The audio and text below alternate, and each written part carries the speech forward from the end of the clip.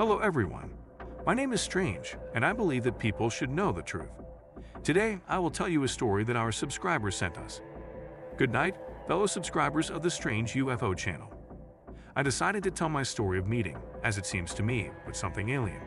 I was about 12 years old at the time, give or take a year, so many details have been erased from my memory, but the overall picture has remained unchanged.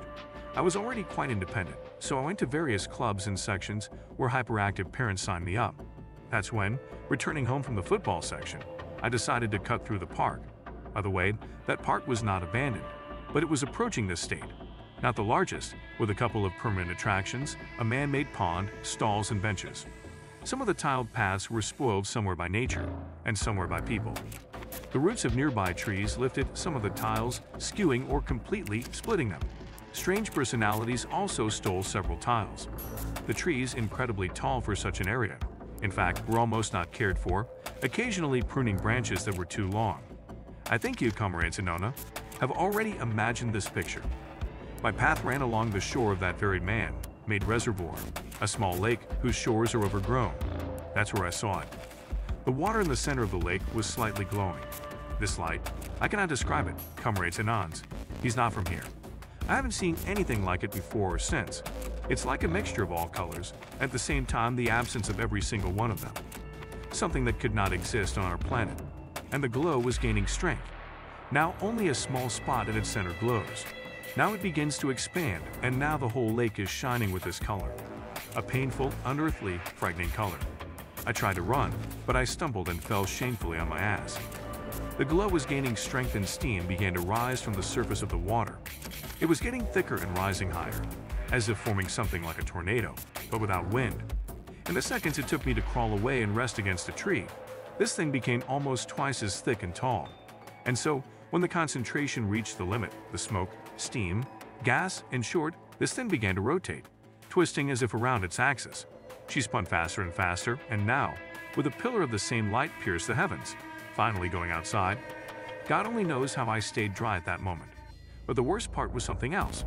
As I was leaving, I suddenly felt eyes on me, a strange, cold, studying look. There would be no running without any looking back. I turned around. And saw the remains of this creature. Yes, now I'm sure it's a creature, and worse, it's intelligent. The swirls of that strange gas still hung in the air, continuing to rotate around its axis, but this axis was directed at me. It was as if a grotesque eye hung over the pond and fixed its heavy gaze on me. But the swirls finally blinked and pulled into the water. How I ran that evening. I've never run like this before. I ran through this thrice-cursed park, jumping over roots, running around low branches, and finally got to a stop. In general, for about a month I didn't think about that damn park and this thing, whatever it is. I just stopped taking a shortcut along the way to the bus stop and began to go around. Longer, but I had no desire to return to that lake. It was only a month later that I got sick. According to the symptoms, the flu. It was already autumn, so I wasn't particularly surprised by this. I felt, by the way, just disgusting. Much worse than with the usual flu, which I already had. This went on for 3 days, and then the dreams came. Although now I'm not sure if they were dreams. A completely white room, a quiet hum coming from the walls, and again these creatures, as if woven from fog. And the light.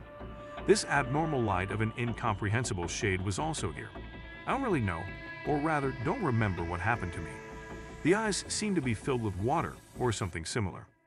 This thing did not interfere with seeing in any way, but an unpleasant feeling remained. The creatures talked to me about something, and I even answered them something. Not of his own volition, as if he was in a dream. Such a disgusting feeling when you are not able to control your body and everything happens as if on automatic. And it was also cold there, like an autumn evening. Not a fierce frost, but a chill that penetrates to the very depths, from which the hair stands on end all over the body. Something was definitely happening to me there, something was being done to me. Sometimes after waking up, I found healing scars or bruises on my body.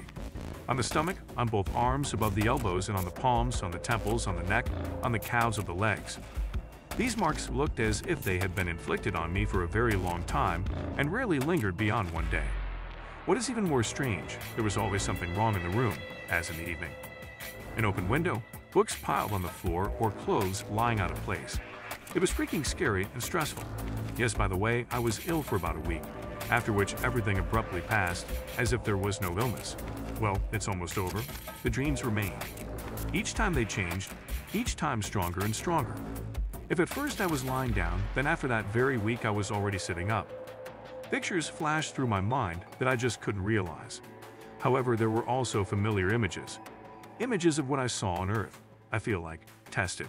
They asked about something and I answered, being in the same disgusting state, without control over myself. Bruises and scars stopped appearing, but headache and eye problems took their place. Sometimes the picture just blurred. It was as if new colors were added to it. Colors that I couldn't name because I didn't even know how to describe them. And this, genuine anons, was even worse than bruises. Before that, I could blame everything on my own carelessness and training, albeit with some difficulty, but now I began to seriously suspect whether I was going crazy. I didn't even think of telling my parents or some school psychologist at that time. They won't believe it at best, but they can cling on and send them to pass all sorts of tests. I was a fool then, what can I do? However, this story ended quickly enough. The events were repeated almost as at the very beginning. I got lost in thought and turned towards the park. Yes, the one who swore to bypass the 10th road. And most stupidly, I went exactly the same way as the last time. When it dawned on me where I had stumbled into, it was too late to turn around. That ill-fated lake was spread out in front of me again. And yes, it started to glow again. Except this time, it was a little different. I, too, was pulsing with this strange light, as if something in me was responding to the call of what was in the lake. By that time, I had already spat on everything. My body was not listening to me again, as in those dreams. Were they dreams, though? I'm not sure about that anymore. All I had to do was freeze and hope that I could survive this evening. At least partially. Never, comrades, have I been so afraid before. Watching the funnel grow and expand of an incomprehensible color and origin, and how, in response to its flickering, my own light begins to pulsate more and more. I was terrified. Primal animal horror. That's what I felt then. I was so engrossed in my fear that I didn't immediately notice the change. The light pulsing around me seemed to be attracted to a large tornado that now towered over the lake. As if through a siphon, the glow flowed and absorbed into it. About a minute passed, as the glow around me went out, and the tornado began to twist again with incredible force, as it was the first time. However, something has changed again. An incredible weakness came over me, as if I hadn't slept for 3 days. I staggered and fell to the ground. I don't know how long I was lying on the ground, but when I woke up my body was numb, and there were several missed messages from my mother on the phone. Despite this, I laughed. He laughed joyfully and slightly hysterically, listening to the rustle of leaves on the trees around and the splash of water. Such native and understandable sounds and colors. I was incredibly happy. I survived, and finally it's all over. 20 years have passed since that moment, and I still don't know what to think about it. I can't tell if it was distorted memories and dreams of a child or really something alien. The only thing I know for sure is that after that incident, the vision in both my eyes dropped by about 1. This is my only proof of the reality of what happened in that ill-fated month. I am still sure that I was abducted almost every night and carried out some experiments, but alas, I do not have any serious evidence. If you think that this is not proof of the existence of aliens, then you are right. There is much more evidence, and on our channel we will reveal all the secrets and evidence of their presence. Subscribe to the channel and send me your stories related to aliens by email. You will find contacts in the About the Channel section. Together, we will force the authorities of all countries to disclose all the information they have. After all, people should know the truth.